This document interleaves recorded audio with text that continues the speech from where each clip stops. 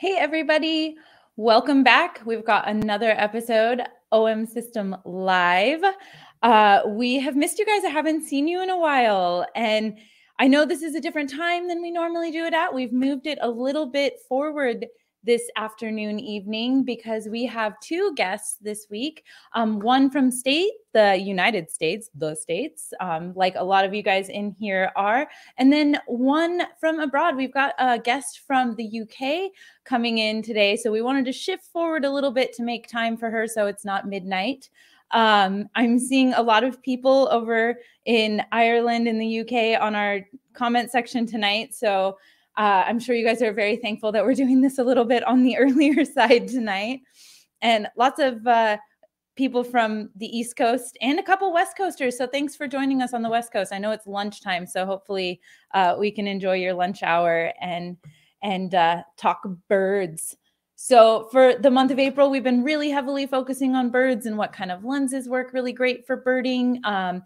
And so we thought we would do an episode where we bring on two different photographers from two different areas across the globe and get their experiences on the types of birding and how they find birds in their areas, which are dramatically different. And so our first guest tonight, you guys might recognize her. She was part of our Break Free program. Really cool photographer that we also actually had on our show before.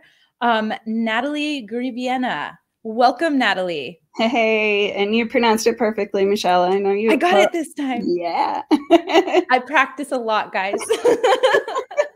Well, it's not the easiest, you know. Lithuanian, it's not something most Americans are familiar with. So Right.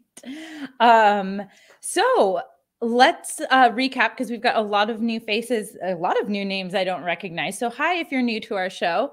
Where are you based out of, Natalie? Well, that's somewhat a tricky question. My permanent home is Colorado. And so I am a registered nurse. And since COVID, I've been traveling. So currently I'm working out of Moab, Utah, and doing a little bit of a drive between Colorado and Utah. I've been also working in Arizona and New Mexico. So, yeah. And earlier in the year, I was in Oregon and Minnesota. So kind of been everywhere. I feel like west side anyway. Right. Well, at least now that you're stationed in Moab, you have some beautiful backgrounds going on, right? So you can get some nice landscape, birds, anything. I mean, that's a gorgeous place to be stuck. Yes. Well, I don't feel stuck at all. And it being Milky Way season right now, right. I have these amazing red rocks to play with. And I love it. It's great. That's awesome. All right. Well, I'm going to pop up some of your photos and we can dive in a little bit, and you can tell us a little bit about your experience in photographing birds in all over America, actually, but in central, mid, south, west parts of America. Everywhere. I will try to make a point of saying where I took the photos that you'll see today. Assuming that I can remember. So, you know, this first one here, the blue herons are just one of my favorite birds to photograph, and I'm always so excited. They're not all that common, and they're pretty shy. So when I come across one, it's always really special. And actually this photo too is one of the first times I got to use the bird autofocus on the EM1X. And I was like, as you can see, this bird was not interested in being photographed. He was literally deep in the weeds. And that thing latched on his eye. And I mean, it was cool. It was very cool. So, but I'm going to back up, I guess. And if we want to go forward, I'm going to talk about what I take with me when I'm going birding. Mm-hmm. And I wrote an article recently where I kind of tongue in cheek, I said, you know, oh ho hum, it's just another day where I can stick every piece of camera equipment I own in one single bag and carry it around. And yeah, so right now I do have 2 camera bodies. I use the EM1 Mark III and the EM1X. And specifically if I'm going out birding, I do take both camera bodies with me because I like to have the versatility. And I'll talk about that a little bit later, but I like to have different focal lengths loaded so that I can do either a tight close-up portrait of the bird or a wider angle, more environmental photograph. So those are my camera bodies right now. And yeah, I know the OM1 is out and I'm totally jealous, but haven't gotten it yet. So what I usually do is to put the 300 millimeter and the 2x converter. So I get a 600, well, I guess with the micro four thirds, it's actually 1200. Yeah. The math is, yeah, math. But, so I pair those and put those on the EM1X to really be able to take advantage of that bird autofocus and that eye catching aspect. And then I use the 1 Mark III for I honestly, I was thinking about it the other day, and I think that like probably 90% of the time I have the 40 to 150 on that camera. That's my favorite lens. It's a good lens. It's yeah, it is. It is my favorite. It's almost always on my EM1, my 1 Mark III. I just love it. And then, you know, because the 7 and 14 and the 17 are so small, I just feel like, why not? I'm going to keep them with me just in case. And then of course, all the other, there's all the other things, or the lens wipes and the extra batteries and remote cable and, you know, water, snacks. Don't forget the snacks. So yeah, you need something to do if you don't find any birds that day, right? Just kick back and have some snacks, take some landscapes instead. Enjoy the sunshine and the fresh air. Absolutely. I'm always about, like, I just love to be outside. So I you know, even if I'm not catching good photos, I'm happy to get some sunshine on my face. So right. Yeah, so that's what's in my bag, and it's not bad. It's not very heavy. It's definitely, I can carry it for miles. And I am not a birder that hides in a blind. I am too antsy for that. So I'm always walking around. So yeah, I guess we'll kind of move forward because this is the next slide. So and I did want to talk about that. Yeah, no, you're good. Sorry. So yeah, I do always have my cell phone with me. I don't always necessarily have a signal, but these bird apps that I'm going to talk about, they do tend to work with without a signal. So it's pretty awesome. And as a totally amateur birder, I don't recognize bird song or you know, I'm not the one who can see a bird flying through a bush and be like, oh yes, that's a spotted. No, I don't know. I use a lot of times what I end up doing is taking photos of the birds that I see, even if they're terrible photos. I can use these bird apps to identify them later and be like, oh, it was a pine siskin that I saw. That's great. I have a friend that I call and do that. I take pictures all the time of the birds around on our walks and hikes, and I'm like, Steve Ball, he's an OM System ambassador. Right. Steve Ball, please help me. Tell me what kind of bird this is. He gets it every time. Oh. I'm not encouraging the rest of you guys to call Steve Ball, though. Don't do that. Well, for those of us who don't have Steve on speed dial, the Merlin Bird ID is the one I use, and I think on the next slide there are some screenshots, so you can see it there. It's the I don't know what bird that is. Is that an oriole? It says Mhm. Marlin Bird ID, so that's what the little symbol looks like. And when you go in, it gives you options to start a bird ID where you can just tell it like this kind of size and color of the bird that you saw, and it will try to guess based on where you're located and the season. Or you can do what I do, which is the photo ID most of the time. I load photo ID in there and load a picture into my phone and ID it that way, and I get great results with it. I love that app. It's so fun. I've never played that Pokemon game, but I kind of feel it's like that. Like, oh, I got this bird. I got this bird.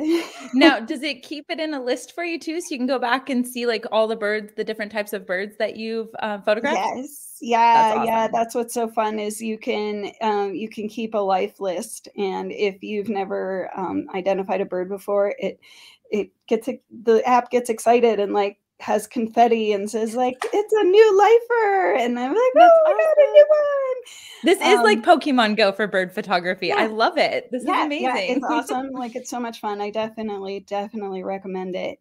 And I've loaded that in conjunction with my eBird. Now that I'm getting a little bit more into birding, eBird allows you to keep not just like a lifer list of like you saw this bird once, but you can actually say like I saw a whole flock of these birds, and I was exactly here. You can pinpoint it. You can see the last screenshot there is like you can pinpoint exactly where you saw it, like how many you estimate you saw, and that actually feeds back to the Audubon Society, and Wow. they do science based on that. So it's like participating in a massive, um, I don't know, bird count, and yeah, it's really fun. This is like the Um, biggest group science fair project ever yeah, that we're all participating in. I like yeah, it. yeah. Yeah, and it's cool that other users' sightings will show up on your map too. So somebody may be like in the area and they see something amazing, something that's unusual, and they might pinpoint it, and you can be like, oh, I got to get that bird. So you head out to that spot to try and see it too. So That's really um, awesome. yeah, so fun. So that's if when I'm not looking up at the trees, I'm looking down at the phone, which I guess, that's what we do all the time anyway. Right. But in this case, I feel like I'm contributing to some science as well, so it's fun. Yeah, that's awesome. So that is my biggest tool. And the one thing I would say, like, do this, load those. They're free. Load those up, and they're just so fun to play with, even if you're just in your backyard. Super fun. So, I like that it's also partnered with your All Trails app. That's my favorite oh hiking yeah, app. It's yeah, it's the best. If you guys are hikers and you're out looking for animals or birds, All Trails is the best. yes, yeah. That's my little outdoor go-to subcategory there, with All Trails and the compass, and then my birding apps. And every once in a while I get ambitious and I'm going to try and do butterflies or dragonflies. Doesn't usually go very well, but I like to try. Right. All right. Yeah. So um So I I have seen a couple of questions here, and I did yeah. want to say I think somebody asked about the EM5, and I actually started with OM Systems. That was my first camera, the EM5. I loved it. And the great thing is it works with all of these lenses. So and you get great results. So I just wanted to shout out to the 5 Mark III users, because it is an awesome camera. Um, and it will work really well with the zoom lenses and the 300, and take great pictures for you. So all right, so I wanted to talk really quickly, and of course when we talk about art, it's all opinions. So don't eat me up, internet. I'm going to talk about what I like in good bird photos.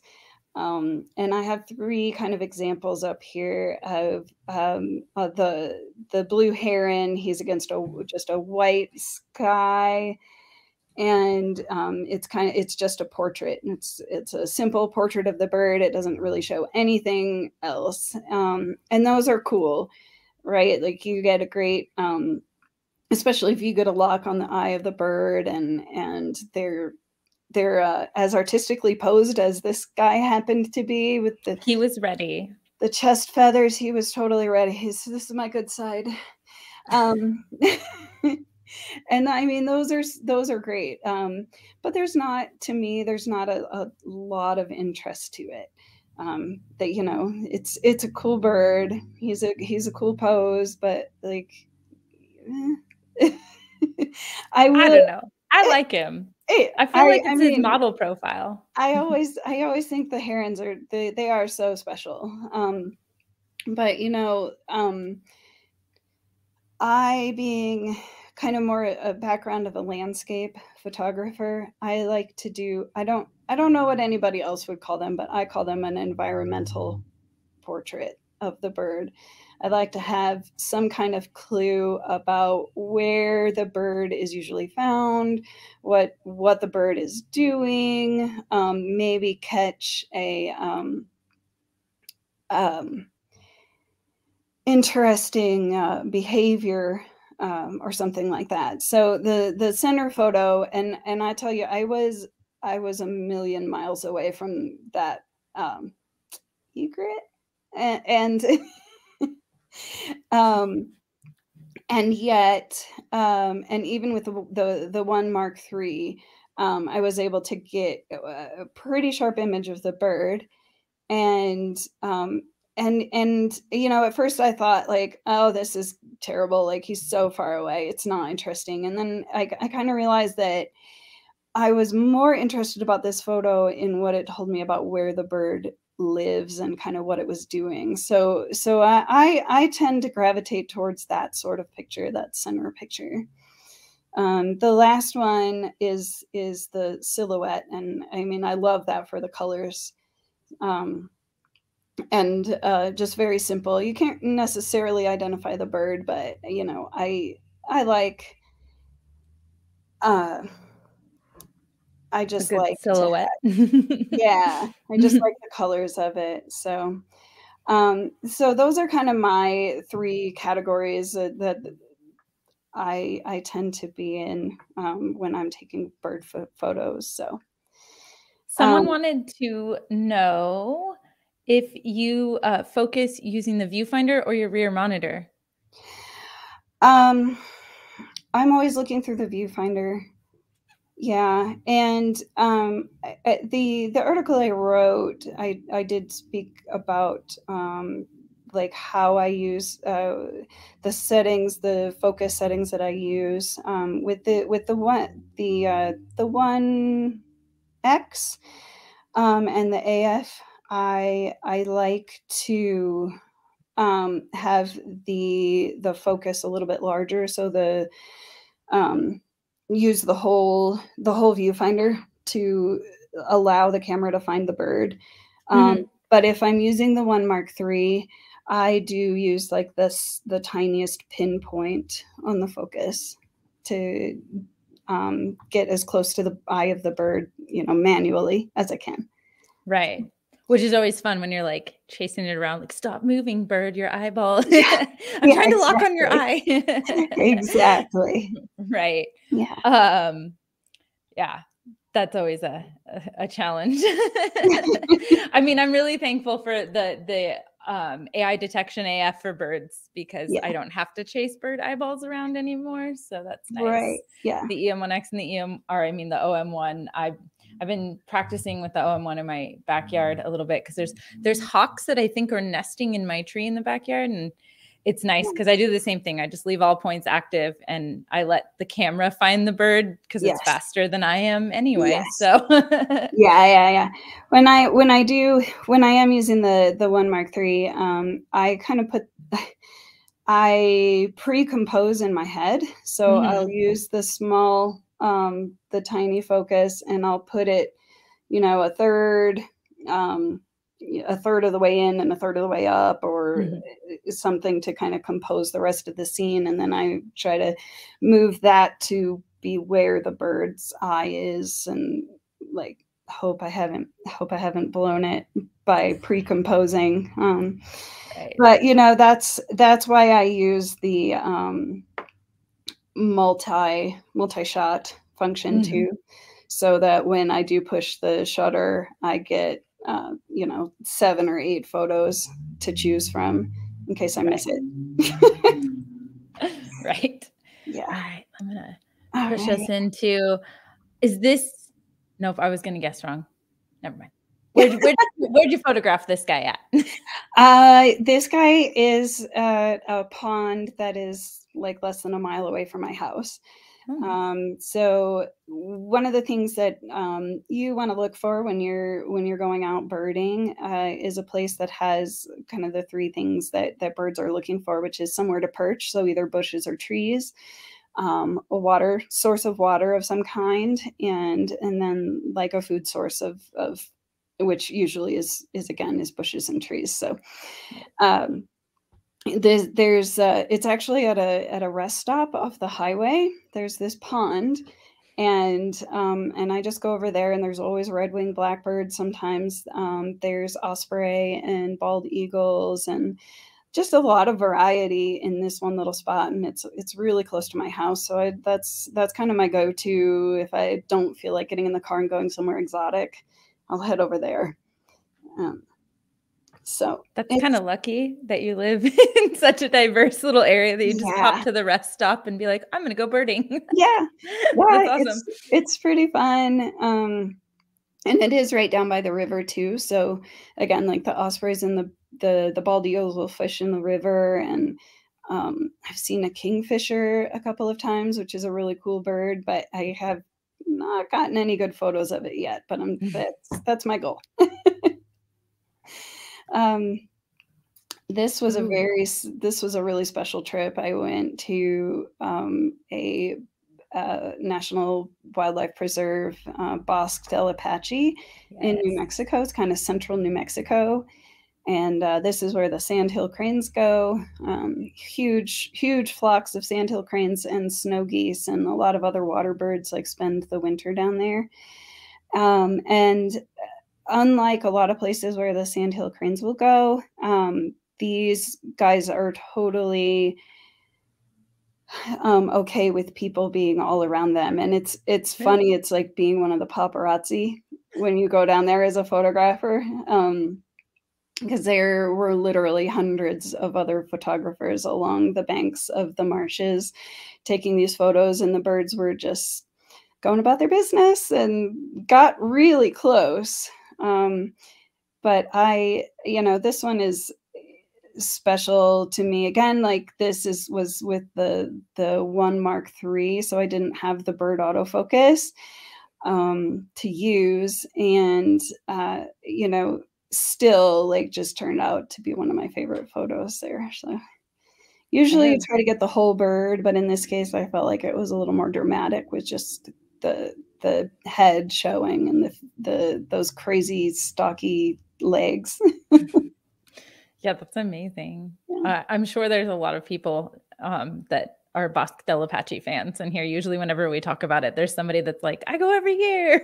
Yeah, well, I can see why. Like I left planning my next trip. Right. I have not been, and I I've always wanted to go, and then we were not traveling for some time, but I'm hoping now that the world's a little more open, I can go. Maybe I'll see you there and we can have like a shootout, a dueling photographers battle. Yeah, it's so fun. It was one of the best experiences. Oh, that's gorgeous. This one hops back to being near the river, just where I live. And one of those tricky things, trying to catch a bird in flight. And in this case, I was using the EM1X, and that helped immensely. to get the focus on the bird and the bird's eye, even against the kind of busy background. So, you know, I like this one because it does start to show a little bit more of the environment behind the bird, and it's not just that basic portrait. Yeah. I like this one. I'm impressed that you got a bird in flight with the 300 and the 2x teleconverter. Like I'm not that talented. I'm very good at birds on a branch. Well, yeah. Well, I mean, the image stabilization on the because without that, I accidentally had switched it off. You can switch it off on the barrel, and I had accidentally switched off the image stabilization, triggered it off one day, and I was like, whoa. How can I cannot take a photo. It was just jittering all around. And then I was like, oh, I flipped it back on. Oh, that's so much better. Right. So it is amazing the difference that makes. Yeah. And I don't ever, unless I'm doing astrophotography, I do not ever have a tripod with me. Like I said, I am antsy. I run around all the time. So that's funny. There was a question about that, and I was going to save it to the end, but you answered it. So there you go. She does not use a tripod. I think the only way that you could get a good stable image without the image stabilization would definitely be with a tripod, and I just don't have the patience for it. I want to be moving. It's totally fair. Yeah. All right. Yeah, that's Boss Del Apache again. And this one really, it was the first time that I had both the EM1X and the one Mark III. Oh, I've confused it. Look, it says 1X Mark III. I'm sorry. Oh, that's okay. So it was with the EM1X. And it was the first time I was using the bird autofocus, and I was really trying to see what I could, like, what limits could I push it to. And it was kind of cool pointing it at the flock of birds and seeing all the boxes light up. There were, I think it does 9. Am I right? I think it tries to focus on 9 different birds, which in a flock, like, it was quite not confused. It was just like, it's a lot of birds to focus on. But still, you know, it honed in on the one in the center for the most part. And then, of course, some of the others are in the right field of view. And I just think it looks like such an interesting thing. And this is how the snow geese, like, always are. They're in these huge flocks. So it really, I felt like, gave a good, again, like, environmental picture of it, doing something that it does, or the bird is doing the thing that it always does. I just want to give a shout out to one of my coworkers is in the chat, Mike. Thank you. He is helping out answering questions about OM1. So awesome. As always, nice. We love when you guys help each other down there in the comment section with other people's questions when we're still going, because it takes a giant community, and it's awesome that you guys are supporting each other. Awesome. Sorry. I didn't mean to interrupt you there. No. I just saw some action. All right. Oh, that one's cool. Oh, is that an eagle? Nice. Yeah. So talk about interesting behaviors. This one was one of my favorites for that. So again, this is at Bosque del Apache, and there's this one dead tree that kind of stands out. I'm sure that folks who have been there are like, oh yeah, I know that tree. It just kind of stands way out in the water, and like, just makes this amazing scene. And the bald eagle, or a few bald eagles, I think there's a family there.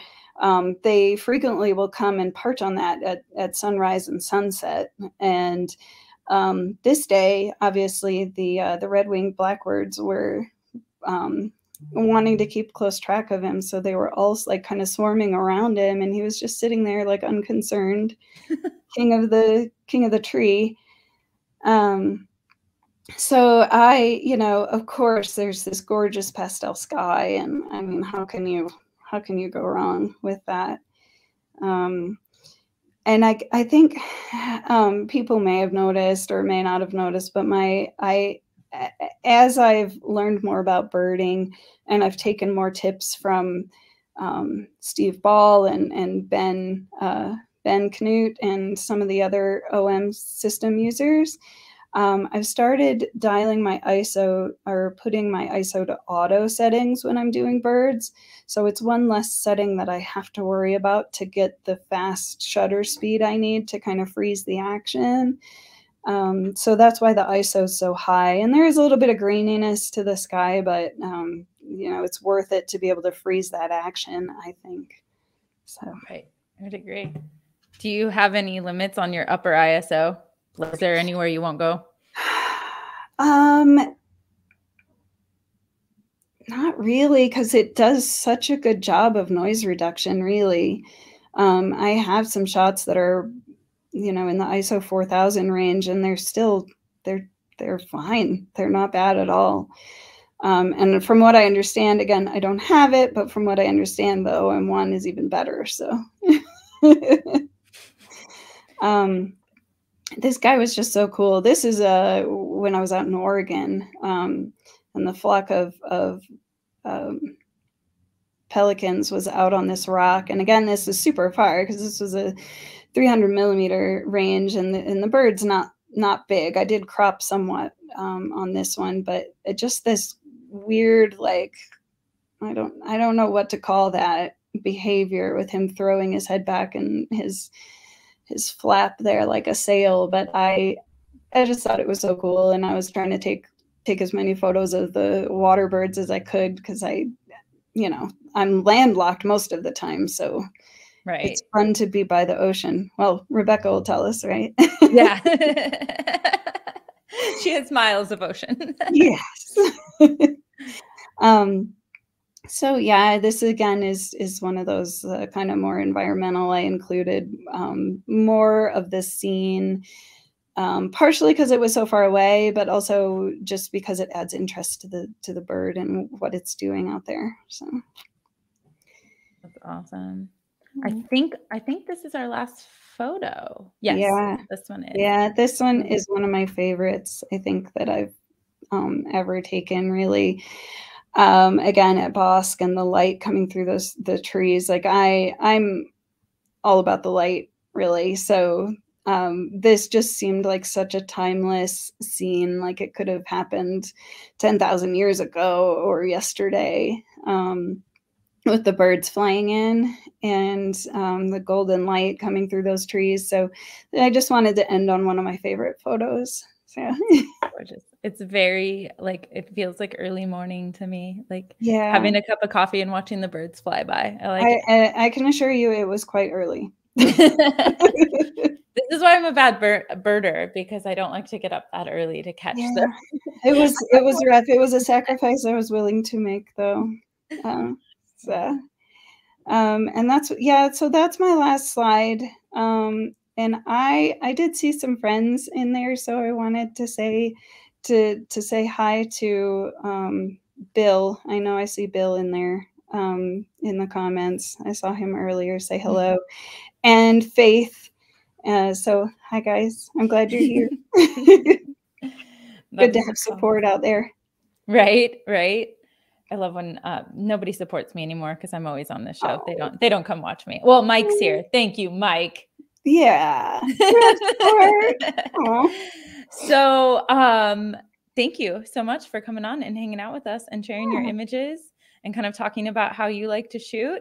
I'm gonna bring on our friend Rebecca, if you don't mind, and we'll have you come back on the end. We'll say goodbye to everybody. Sounds good. Thank you so much. All right, Rebecca, you're on. We'll say good afternoon to Natalie. Bye-bye. Good afternoon. Well done, Natalie. Lovely to see. Fabulous shots. Wow. Hello, Rebecca. How are you doing? I'm very well, thank you. A lot better than I have been, having just tested negative for COVID for the last 2 days after 10 days of misery. Woo! So we're on the upswing, hopefully. We're on the up. I'll be out there tomorrow, back out in the field. So yes, very well, thank you. Nice. And okay, so you're gonna do a bit of an introduction to yourself. So I'm gonna bring you up here, and then you're gonna tell everyone where you live, because I just learned this was a place today. So let's introduce Rebecca, and then we'll show you where she's based out of and what kind of birds she gets to see. Okay, well, thank you very much for having me. So I'm Rebecca, and I'm a bird photographer based on the Shetland Islands, in the sort of northernmost location in the United Kingdom. Well, as you can tell, I haven't got a Scottish accent. I'm English. I was brought up in Cambridge, actually. Spent most of my life down in the landlocked counties of southeast England. But after nearly 20 years of coming up with my partner birding in spring and autumn and in the summer to help with seabird work up here on Shetland, in 2013, we made the decision to move here full time. So we've been living here ever since, and absolutely loving it. So we run bird tours. We have a called the Nos boat, Shetland Seabird Tours. So that's a seasonal wildlife filled boat trip that we do from April to October, and we do seabird and bird survey work.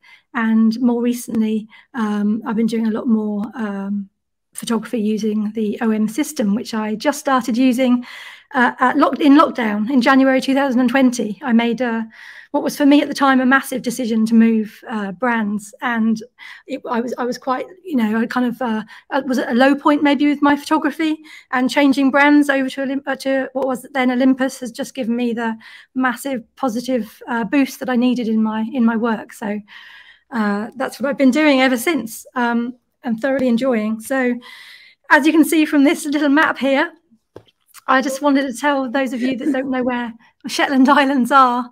So we're kind of it's kind of an archipelago of over 100 small islands, 16 inhabited ones, right up in the north. So we're surrounded on the west by the Atlantic, and the north and the east by the North Sea.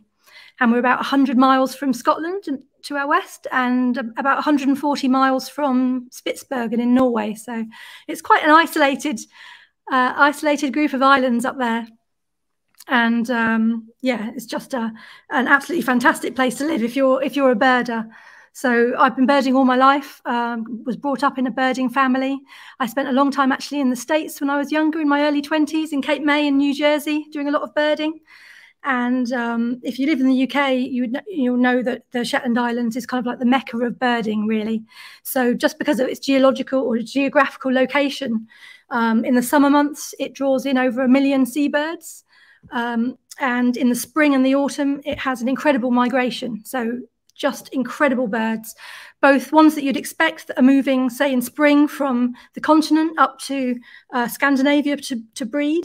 But also it gets really rare birds, which we get really fired up about. So it gets on very strong westerly winds. You get a lot of American birds that make landfall in Shetland, which we love. And equally, you have these incredible strong easterly winds, which is maybe more what Shetland's famed for, strong easterlies, which can bring in birds from sort of Siberia and Russia. So it's like sometimes in migration season, you go outside, it's just like Christmas come early. You just don't know what you're going to see, what part of the world it's going to be from. Yeah, it's a very exciting place to live, and as a birder and as a photographer as well. So that's a little introduction there. We've got the Shetland flag as well there, just to show. I just like that you took something that you enjoyed, like a vacation project or somewhere that you went to visit a lot, and then turned that into, I'm going to live here and I'm going to make a career out of it. And I'm just really excited that you got to do that and live that experience. That's so cool. Like, I'm just going to do this. And now we have a tour company on what is the smallest island. I cannot believe that you live in. Yeah, it was a strange thing to do, because I'd heard a lot of times people go on, it's one thing to go somewhere on holiday, it's another thing to move there actually to live. But we haven't looked back at all. It's exactly what we wanted, to immerse ourselves in birds, and for me with the photography. So yeah, it couldn't be better, really. Incredible place, just such a very friendly community. There's 23,000 people live on Shetland, and now I live in Lerwick, the town of Lerwick, which is one of the biggest fishing and harbour towns in Europe. Actually, it's very busy, and there's only about 7,000 people that live in our town. So it's quite a lot for the small. Maybe you think it's quite a lot of people actually for a small set of islands, but yeah, we love it. So all right. So what's in your bag? What do you carry with you when you go? So until very recently, until last month, my main gear was my EM1X, which I absolutely loved. Similar in style to something I'd had before, with a nice big grip. I was used to a bigger style format, camera. And I had have my favorite lens, which is the 300 f4, which I haven't, as you can see, I haven't got the 150 to 400 yet, but I find that prime 300 f4 the most beautiful lens for bird photography. So I'm incredibly happy with that. I mix and match with the ⅔ and 1.4. I actually use the 1.4 with the 300 for nearly all my bird photography.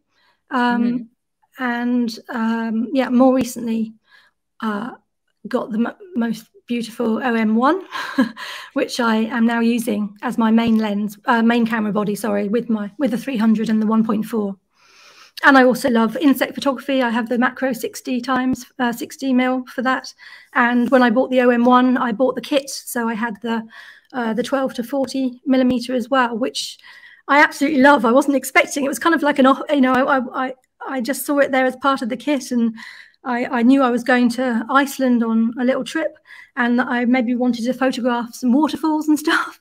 And I'd realized I only had, the telephoto lens really for bird photography. So it was going to be pretty difficult to photograph waterfalls. So I was really delighted to get that little lens, because that made my trip, actually. Being able to handhold waterfalls and get that lovely long exposures and the curtain style water with that. Yeah, it made my trip. So yeah, that's my kit bag. Nice. I love the 12 to 40. It's my hiking lens. It goes everywhere. Does it? Yeah. I think it's going to for me now. I can't imagine not having it, just as as an option, really. Well, and it's so nice and small, because I always have one of my when I hike, I always have a telephoto lens on my camera, because I'm usually trying to find birds or things like that. But then when I need something else, it's like lightweight. It can come in my purse or my backpack and just pop right out. It's very convenient. I'm glad that you got to experience it in Iceland. Yeah, it was just incredible. I mean, I find the whole setup for me, all the different situations there, that are incredibly lightweight situations from what I was used to over the years. Carrying around heavy stuff, it was like carrying a small child with me a lot of the time when I was out in the fields. Whereas now, having something on my shoulder I barely know is there, I can be out in the field all day. So Shetlands are, as you saw there, is a string of islands. So there's a huge coastline, very rugged coastline. It's full of hills, more inland, and it's got a very what would you say, oceanic climate, a very mixed weather, a lot of overcast, windy days, and being out all day carrying this lightweight gear, and also stuff that's now so waterproof, or at least showerproof, whatever, is just it's just perfect for the weather on Shetland, to be honest. I've never heard the term showerproof before with our cameras, but I love it. That's my new thing. It's showerproof. It's showerproof. Moving forward, it's showerproof. There's a photo later where I felt I was in a shower. So so somebody just asked a quick question, and I think you kind of answered it, because you said you use them interchangeably. But how often do pop up there, buddy? Do you find you're using the teleconverters with the 300? Is it kind of always, or just sometimes? So I'd say there are two kind of types to my photography, I guess. Doing rare and scarce bird photography during migration, a lot of the time it's just about getting as close as I can to the subject, getting the biggest picture possible. So for that, I'm always using the 300 with a 1.4. Actually, I actually didn't have the ×2 till more recently, so I'll probably use the ×2 next autumn for rarity photography. So yeah, I use that that setup. But in the summer, and if I'm doing hide work, closer work, or I'm out doing seabirds, if you can get fairly close, then I just use the 300. I mean, nothing beats the prime 300. The quality of the imagery is just beautiful. So if I can get situations where I can just use that, then I will. And also, I mean, I've only just last week went out, or 2 weeks ago, for the first time with the OM1 and the 300 on the boat at the so it's just the beginning now of the seabird season, and I went out. I'll show you in a couple of photos time, but that just the 300 is just perfect. So it's much more, you know, it's tricky anyway shooting on a rough sea, or sometimes a rough sea, or, you know, a constantly moving water source. So I find the 300, if I can, much more preferable than the times converters for that. That makes sense. Yeah. All right. Yeah, this is just a little bit. I mean, I know Natalie's covered. It's in a way a similar thing. I guess I don't use the same kind of apps and things. I have one app, which is the Collins Bird Guide, which is a fantastic bird guide. I guess it's similar to your, what would it be, the Sibley guide or something. Yeah, the Collins Bird Guide I have as an app, so that if I ever get caught out with something, I mean, I know what most of the birds are, but, you know, you're always in a way hopeful that you might come across something rare that you don't know what it is, some first winter or first year American warbler or something when you're out on a cliff walk. So I have this Collins Guide app, and, you know, if I really need to look up something, or if someone asks me something, then I can quickly look at that. It's a really good, I think it was about £15, which would be about, what, $30 or something. And it's a lovely app to have on you as a kind of little backup, really. Yeah, other things that I do before I go out, I'm always checking the weather, because, you know, they say that you can have all weathers in one day on Shetland, and it's true. So it's very difficult sometimes to choose what you're going to do. So yeah, I check the weather forecasts and the tide times too for photographing waders, shorebirds, or otters. It's all very tide dependent. There are some amazing groups here. We have these local WhatsApp groups. So you have the common, rare and scarce WhatsApp group. So people are sending in when they've spotted something, how many there are, and where it is and when. So you can always follow those. And it's good too, because all of those get recorded and put into a database so that there's a constant kind of database of what's being seen on the islands. And I guess a lot of my work, I guess there's three areas. There's boat photography, car photography, and on foot photography. In the winter months, a lot of car photography, a lot of hide, using the car as a hide. With a beanbag and going around some sort of favoured spots looking for subject matter, a lot of opportunist photography. And then in the summer months, a lot more on foot, doing seabird colonies or out on the boat, similarly, just in the summer, really. Yeah, and it obviously helps to know your species, your what you expect. I mean, going out to look for puffins in winter would be pretty tricky, or equally, you know, when they're out at sea, or equally with purple sandpipers, one of my favourite shorebirds. There's no point in going to look for those in summer, because they'll be up breeding in Spitsbergen. So it's you know, it's a good idea to have a good idea of your subject. Yep, I get licenses too that are needed, Schedule 1 licenses to photograph certain rare species of bird. But 99% of my work is handheld and not using hides. So, question. So, I've never heard of licenses for photographing rare birds, because maybe I don't photograph rare birds. So what happens if you're out and you find a rare bird and you're like, I really want to take a picture of it? Can you retroactively get a license to say, like, sorry, I couldn't pass up the picture, or do you just not take it? No, so it only really counts for breeding birds. So it's for the rare breeding birds on Shetland. So we have a few, like red-throated diver, merlin. For those, that you need to apply in advance to have a license to photograph them when they're on their breeding locks. So it can be pretty tricky, because a lot of people will just be going about, you know, going as holiday makers around the Shetland Islands and come across birds in their breeding grounds. But you can't actively be seen to be disturbing or photographing them during that time. So if you have you can apply for a license, but I think there's only myself and one other that has that license on the whole of Shetland. So yeah, it's quite difficult to get.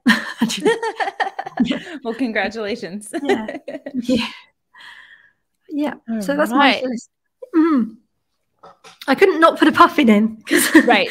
Yeah. Oh, that's right. You're right. So I shared Natalie's Instagram and I almost forgot to share yours, but her Instagram is Puffin Passion. So yes, we had to share a puffin.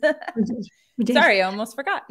Yeah, that's okay. No problem. I mean, you can't, I don't think there's a more photographed seabird in the world. There's Atlantic puffin, and Shetland is very famous for its puffins. So they're literally they've been coming in for the last week or so in small numbers. But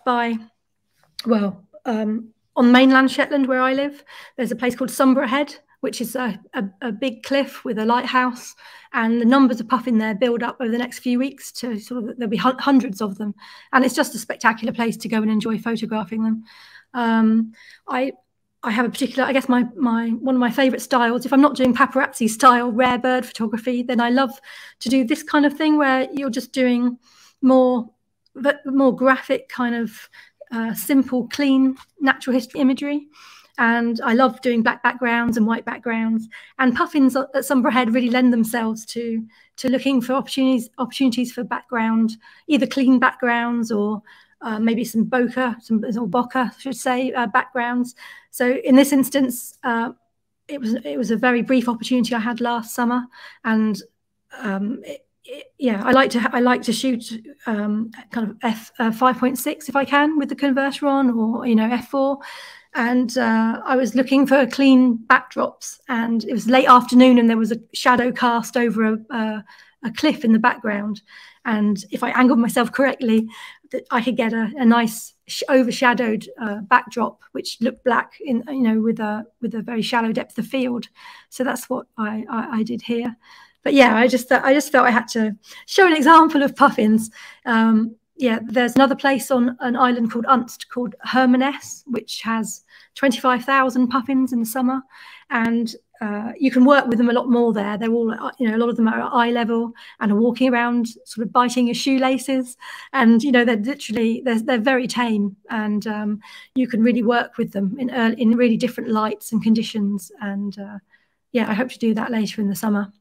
Yeah, that was my question. Our Instagram story last week, our Friday favorites, was all about puffins, and I think I shared one of your photos. Yeah. But it seemed to me, I've never seen a puffin in real life because I don't live anywhere near where puffins hang out. But it seemed like they had to be very tame or like comfortable around humans, because all the photos seemed very portrait-esque, like it seemed like they were interacting with photographers or not caring that photographers were nearby, like kind of like with Natalie with the cranes just hanging out nearby. Yeah, that's one of the lovely things about them, is their nature. They don't seem to have any fear of humans at all, and they'll be carrying out all sorts of just getting on with their natural behavior, whether it's nest building or bill tapping, and just getting on with life around you. So it enables ample opportunity for photography, really. It's quite very special. If you haven't seen one, you must go and see one sometime. I know the Claires keep telling me that I need to go see the puffins. They're headed there soon to go see the puffins, and you got to hopefully get a puffin fix. Yeah, maybe I can make a work trip out of it, right? No. Exactly. Oh, look at this glider. He is. So I was really keen. This is a long-tailed duck in lovely male in summer plumage. They occur on Shetland in winter, and offshore or in small sort of raft groups and things. And I've hardly ever had the opportunity to see properly close up, let alone photograph a summer male. But they're just about leaving now. They go and they breed up in Scandinavia, in North Norway. So they're leaving now to head back up there. But I was out on the boat the other day, and it was the first time I'd tried proper sort of seabird flight photography with the OM, standing on the back of the boat with a 300, and I was really excited by the possibilities with the, I was waiting for the moments really to start taking some flight shots with the using the bird detection and this incredible fast autofocus system, and just the combination of the bird detection mode and the AF tracking was just it was just bang on. I got about 8 frames from when it took off and came towards me, and all but one were sharp where I wanted them to be, sharp in the head. And yeah, I was really pleased with how fast it was and the results of that. So I like to always put in a couple of kind of my most recent shots, because I guess they're the ones I'm most enthusiastic about, I guess, when you've just taken something. So yeah, it's fresh. Yeah. The memories are fresh. I love this one. They look like they're trying to attack you though. Do you have food? Yeah, I had great fun with these. I really did. So these are fulmars, and these are during our daily tours out to Nason National Nature Reserve. And normally we're surrounded by thousands of gannets, which is happening now. Their numbers are building up, but and we have amazing diving, like the rockets diving around the boat. But on this particular occasion, there were hundreds of fulmars. I mean, we see a lot of fulmars, but not normally in such big numbers like this. And we just had put out a little bit of chum, and oh my goodness, they went ballistic. It was absolutely incredible. And instead of using the 300, because I'd got this new 12 to 40 lens, I started using that, and I had a great time. I was hanging off the boat. I had the lens and camera literally sitting on the surface of the water, and that's when I was getting a good shower. That's what reminded me of, getting showered. And yeah, it was great gear. It was a lot of fun. I mean, I took some video too with the OM one, and I just loved it. Just that kind of that kind of sheer mass of birds, the noise, the sound, and for me, a very different style of photography instead of the close-ups, trying to a bit more action, a bit more wide angle stuff. So I'm looking forward to a season of trying a lot more out using that lens actually out on the boat, off the boat.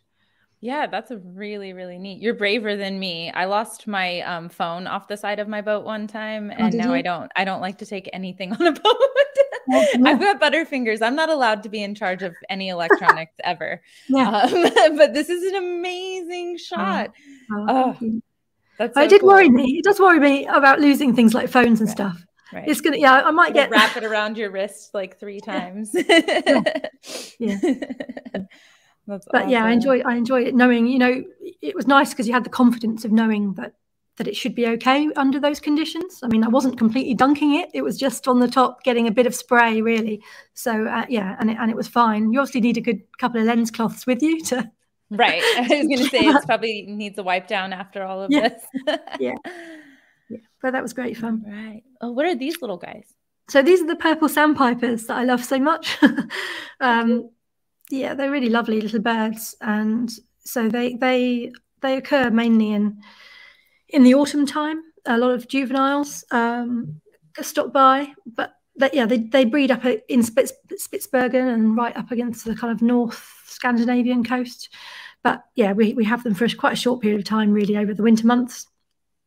And absolutely, they have a kind of a very, very subtle purple hue in the plumage, but it's incredibly subtle. It's kind of like a grey purple hue. There's a little bit on the nape of the bird in front there, a little purple, spot of purple. But I've had great fun with these because they're real, as the next species is as well. They're real tide line runners, and so you can have a great time sort of just sitting on the beach doing loads of practicing with the tracking modes and sort of pro capture and stuff like that. And I've had endless fun with this species. And this photo means a lot to me because it was taken with I'd just got it was the first day out with the OM1. Nice. And the weather was horrific. It wasn't not nice at all. I nearly didn't bother, but I was so glad I did because I mean, I was shooting at ISO. I normally shoot in the dull conditions at kind of ISO 1600, and this time I obviously knew its capabilities were quite pleasing with the higher ISO, so I pushed it just to 2500, and it was absolutely fine. And I was really pleased with the kind of muted colours that I was getting on the dull day. Yeah, and that was taken on a beach just on South Mainland called Grotness Beach. And I was just I get very low down on the beach. I actually had a hip replacement in November, so I can't get that low at the moment. I normally prostrate myself over the sand, but it's not so easy these days. But I got a little pop-up chair that you can sit on. I do. A bit off the ground. I got as low as I could on my knees anyway, and you know, so I got a nice out of depth foreground with the sand. And yeah, I was just quite pleased with that one. So I do have one question, because somebody else thinks like me that I might drop something off the boat. So what kind of hand strap do you use when you're shooting off the side of a boat like that to keep your camera safe? Yeah, well, I've only just started doing this kind of the hanging off the boat with the gear virtually in the water stuff. So far I'm just using the strap that came with the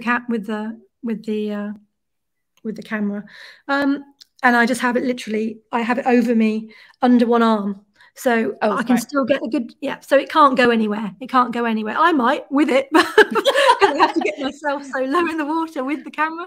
But, well, let's hope you don't do that.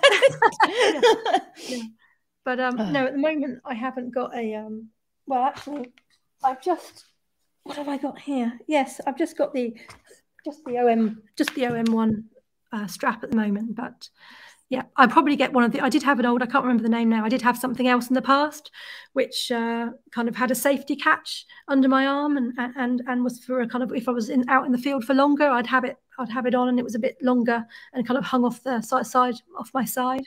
So I might get something like that. We'll see how it goes. Yeah, get a float strap just in case. All right. Ooh, pretty. I like the white here. Is that sand?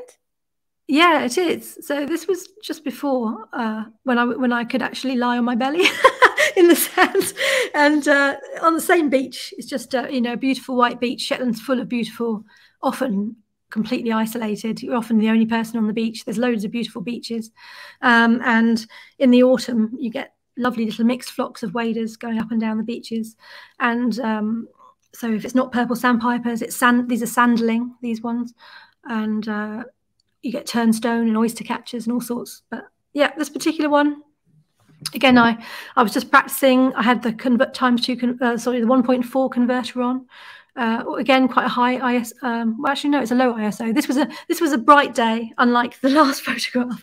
This was quite a bright day, so I had to make a bit more effort to manage my whites, because it was very easy to overexpose. But yeah, I liked the kind of sort of slightly ethereal quality that I got by getting some nice out of focus foreground sand.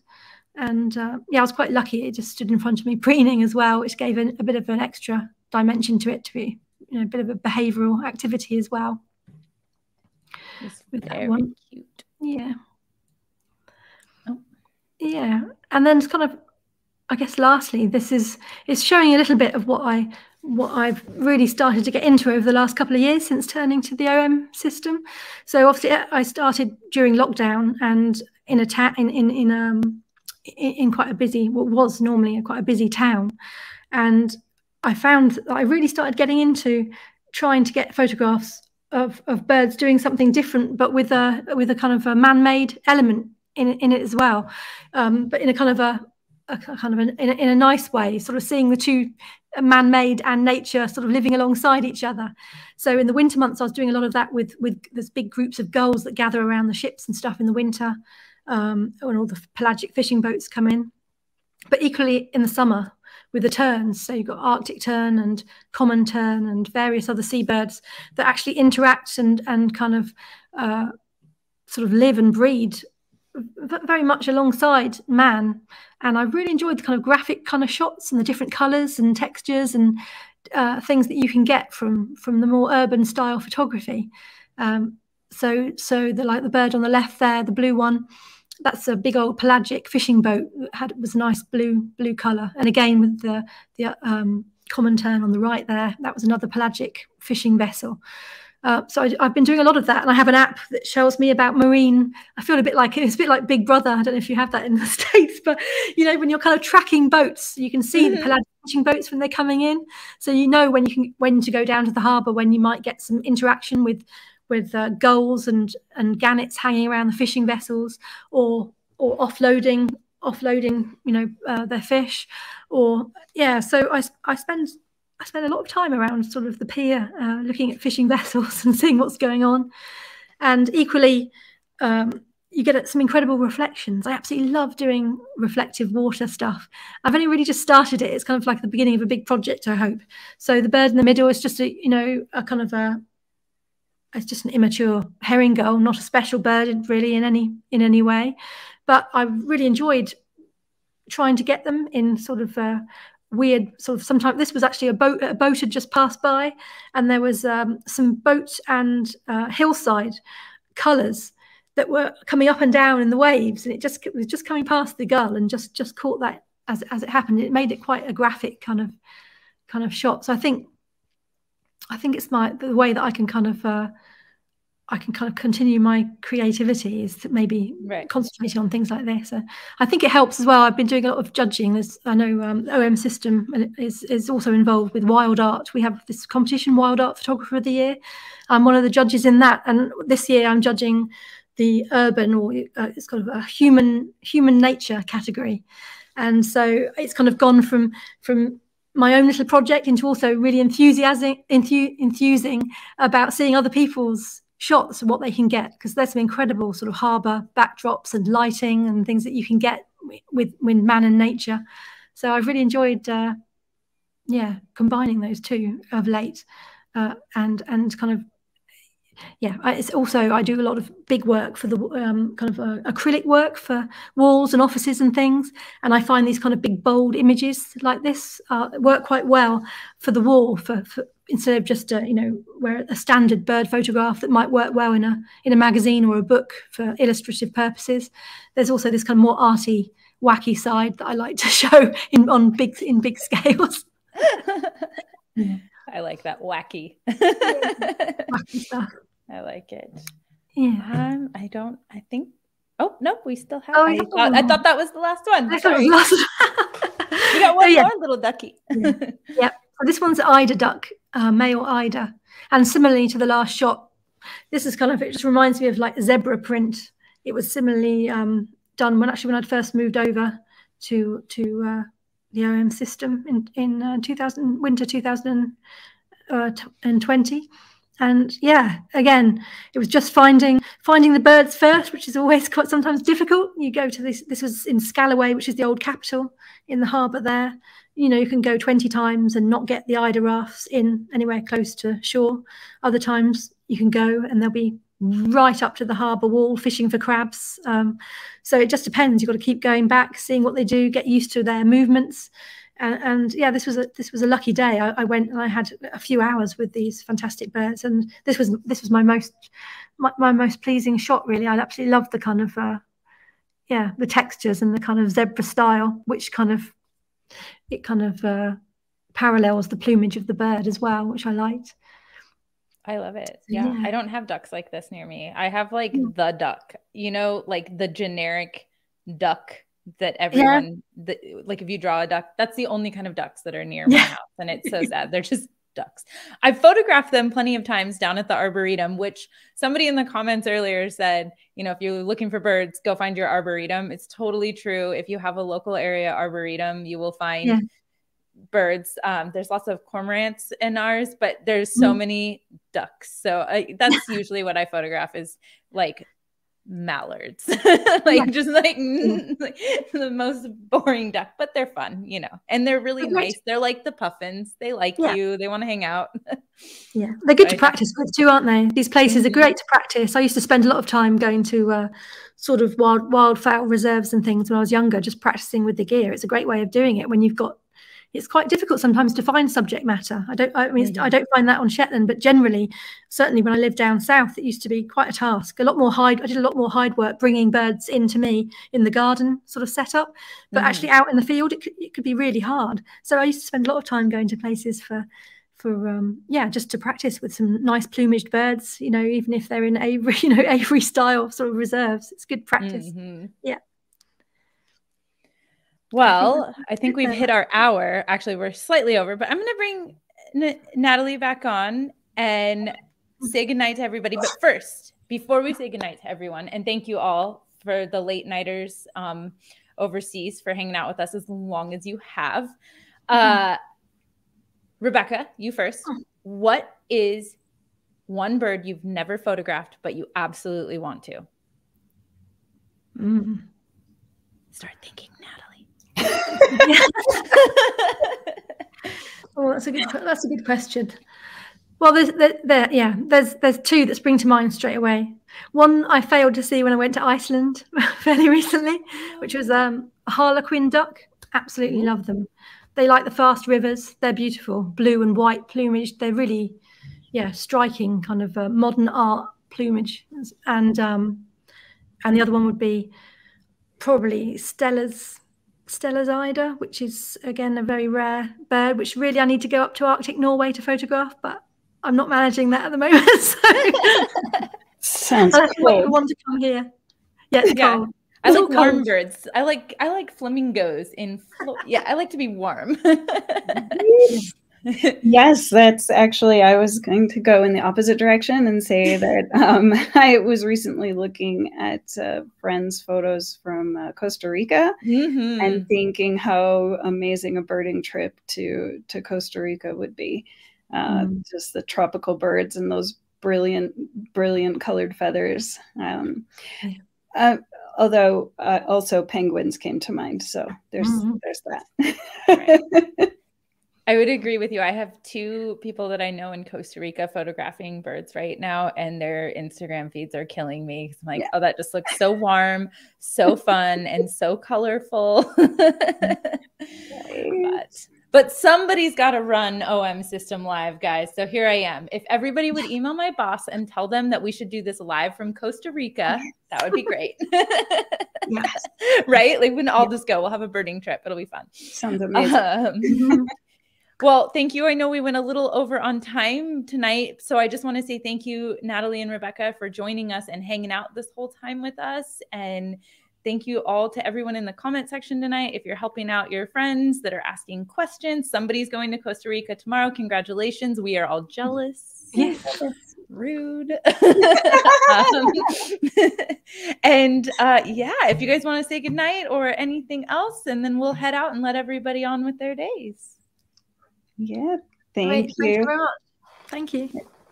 Thanks, everyone. Make sure to check out Natalie and Rebecca on Instagram and see all their cute bird photos. And we will see you on the next episode next month. Yay. Bye.